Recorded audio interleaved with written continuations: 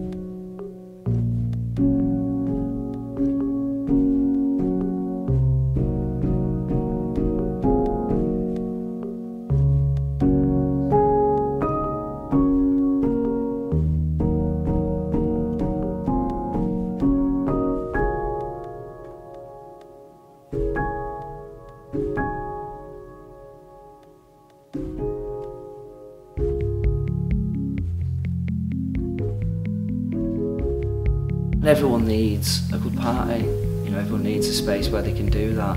Even though some people think that's all we are, I think that's just the bit that you see. And then once you come, you start to see the other stuff and you realise that this is a little bit like the leaflet drop through people's letterbox of saying, do you remember us? If you want to come down and see this and you feel akin to us in any way, then, you know, join us. This building, we'd done work here before, so when they heard that it was closing down, I think it seemed like a great opportunity to just come in here and squat. When you squat, you're not sitting down and settling in. To squat is, by its nature, a position of work because you're fighting against gravity and therefore you have to be aware of your posture. However, it can be a place of relaxation and meditation if you work for it. The funny thing is though, is that for most of the world, squatting is not an unnatural position. For most of the global south, people use this position to eat and to shit on a daily basis. In the West, we've got a bit comfortable. We've got our central heating, we've got our houses, and we've got many other luxuries which are not afforded to most of the world. And we forgot how to squat. You have to be ready to move at any point. This is a position of mobility, not a position of comfortability. It's about cooperation and how you actually work together and it not become a hierarchy where the loudest voice gets the say and determines what happens. The social life that you have when you're squatting just makes like a massive difference from where you're not squatting. Outside of like the practical, obviously, of having somewhere to live, I think it is about showing that we can live differently.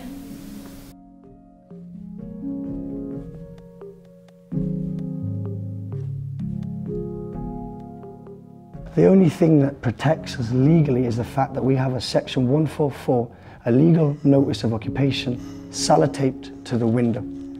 Without a Section 144, some sellotape, some locks, some tools to be able to barricade the doors effectively, and a community of people who are willing to work and live together, then we put ourselves at immediate risk of physical harm.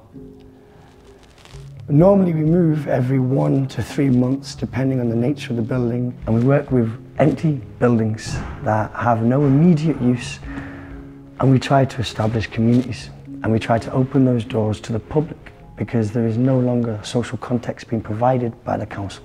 So as a squatting community, we try to provide it. It's not like squatting is the answer to some of the issues that we we actively want to activise on. So, you know, squatting's not going to sort out the economy, squatting's not going to sort out the way in which we run our governments, it's not going to sort out the homeless problem, and it's not going to sort out community art-based spaces, but what it does do is it highlights it, and so if people can use that as a tool.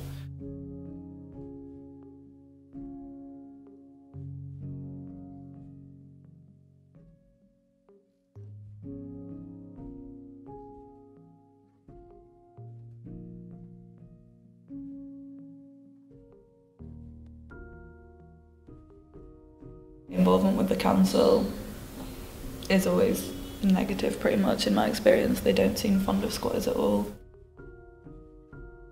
You know you're going to go at some point, particularly in this country. Authorities have a really different attitude towards it. You know, we're always hearing of these like big land squats in Barcelona and Berlin. And when I was in Germany, there are squats which have been there for fucking 30 years now, and which are established social centres and bars. And here we're still at the point where every few months we're having to move on.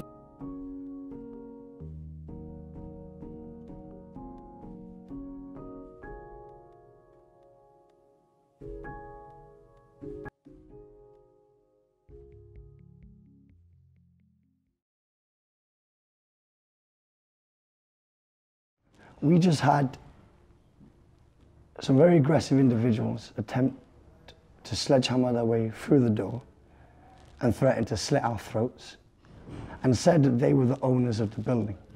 I am asking you who you are.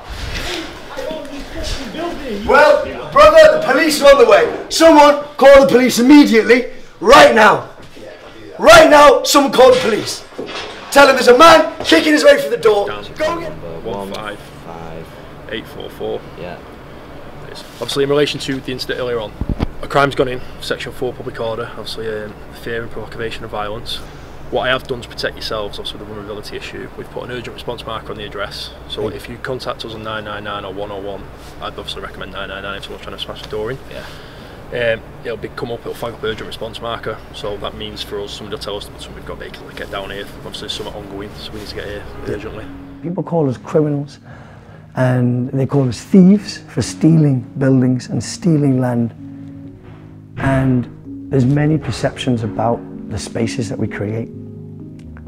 But I promise you, if you squat, it's not easy, it's not hard. It's just work. And it's interesting. And when you squat, you realize it's very necessary and very easy to stand up, because you have a family and you have a community, and you're willing to get beat up every 1 to 3 months.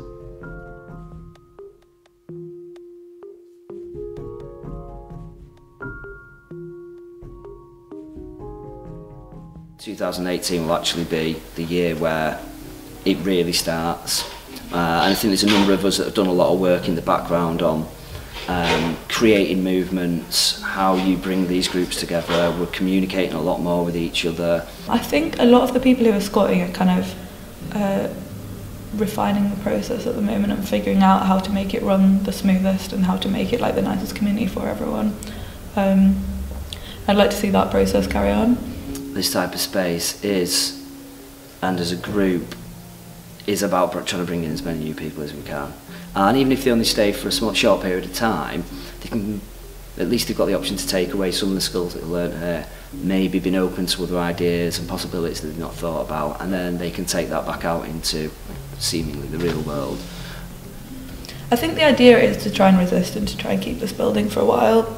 I mean, with squatting, like, you never know, like, who knows what's going to happen, but I think the idea was that we want to keep hold of this building for a bit. Then in terms of how do we, or what do we do with it, so in between resisting and in between living, I think that's up for debate. I think all of us would love it if we could have a space where we could function as a group personally, without all the drama and stresses, be able to keep some order to it and run community-based project events. I think we all want that.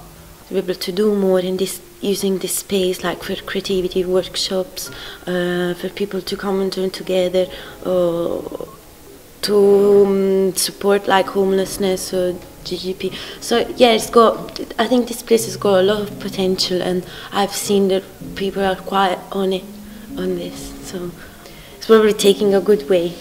I mean, if not, if we do get kicked out, we'll find another building. The people here need somewhere to live, so there'll be another building after this. That's the nature of squatting, really. You know, you have a building for a month, 2 months, 3 months, and then you go crack another one. And if you ever see the international squatting symbol, which is a circle with the arrow going through it, the kinky arrow, that is, I hope, a space for you to rest, to meet interesting people, to share skills and stories. And that symbol is all over Europe, and it's an invitation on the condition that you respect that space, you respect the people in it, and you're prepared in the worst case scenario to move at any point.